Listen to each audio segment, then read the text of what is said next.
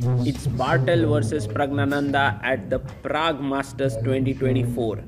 The duo clash again at the Prague festival, because last time they played each other was in 2019, where they were in the Challengers.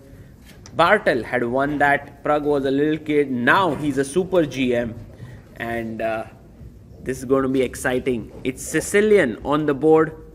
Bartel won the Challengers last year, and that is how he's qualified to the Masters.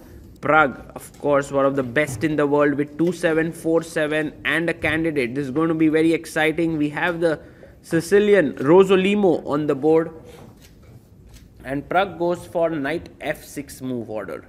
Well, the main move here is to take on c6, but knight c3 also makes a lot of sense. You just develop your piece, defend the pawn.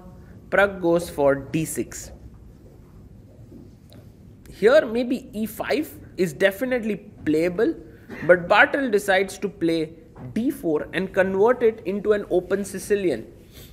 Now what essentially black is going to get here is maybe the bishop pair, maybe the strong center, and white will get a lead in development.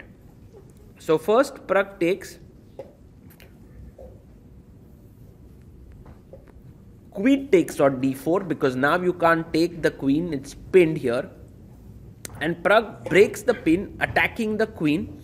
You don't want to waste time moving the queen, which is also possible, so Bartel takes. Generally you don't give up your bishop for the knight in this way, but here if you see, black has all the trump cards. He has the bishop pair, he has the strong center, but what white has is very, very quick development happening. You see all his three pieces are developed, and next move he's going to long castle, which means that his rook also comes into the game. Look at that. He's long castled, and then he'll bring his other rook to e1. In this way, both his rooks are fantastically placed. Bishop e7 played, and now you see the other rook has come to e1. So in this way, step by step, Bartel is making use of the lead in development. But what Pragg says is that, look, if you're not able to do anything now, Mateusz, I'm going to castle.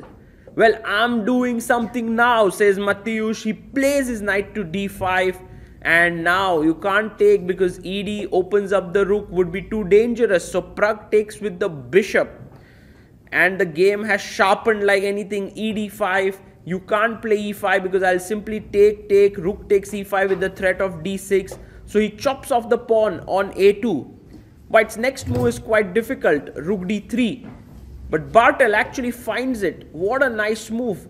The idea is that now you are not going to, you're threatening rook a3 actually. So castles has been played.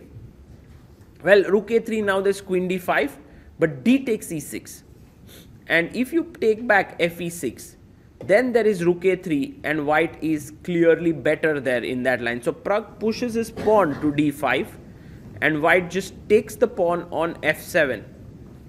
Wow. So while black's queen is near the white king, the white pieces are right in the center, and Bartel now chops it off. Well, the best move here would have been c3, or even on the previous move, to get an advantage as white. But Bartel is so tempted by this sacrifice, he sacrificed an exchange, and now he takes on f6. So essentially what Mateusz is saying is that, Pragg, your king is exposed, my rook is on the third rank looking to switch. Now I attack your rook, my knight is ready to move in. So there are a lot of problems that you are facing, but Pragg also has play with queen a1. He goes first rook g7 and keeps his king safe, and Bartel plays his knight to g5. Many interesting ideas, one of them being knight e6 followed by rook g3, and the knight and queen will create havoc. So there is a check which comes in. Now the queen has to go, king has to go to d2. And one of the good things for Pragg is that he can bring his queen back into the defense with a check. Now c3 seems like the most logical move. Yes, he plays c3.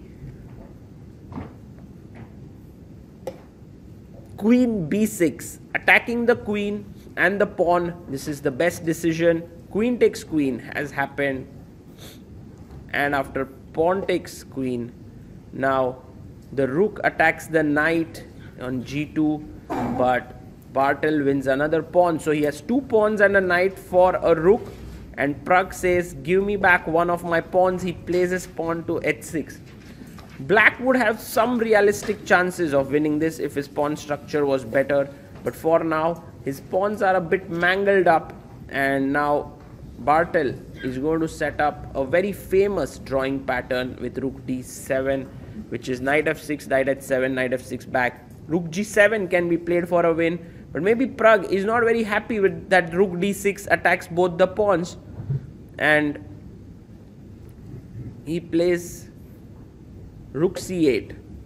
If he gets one more move, maybe he'll be happy to play rook c6, but the fact that now Bartel has knight f6, and Pragg is such a fighter, he generally doesn't like to draw such positions, he likes to play them till the end. But here he realized that there is no chance to sort of win here, and so he has agreed to a draw. Of course not king h8 because of rook h7 mate, so king f8 played, and now yes, knight h7 check, king g8, and the players will agree to a draw after king f8. Very, very sharp game, short game but a sharp one, and with this the game ends in a draw.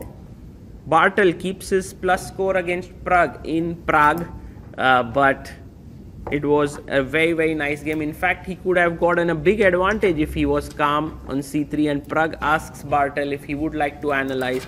This is always a fantastic gesture by Pragg.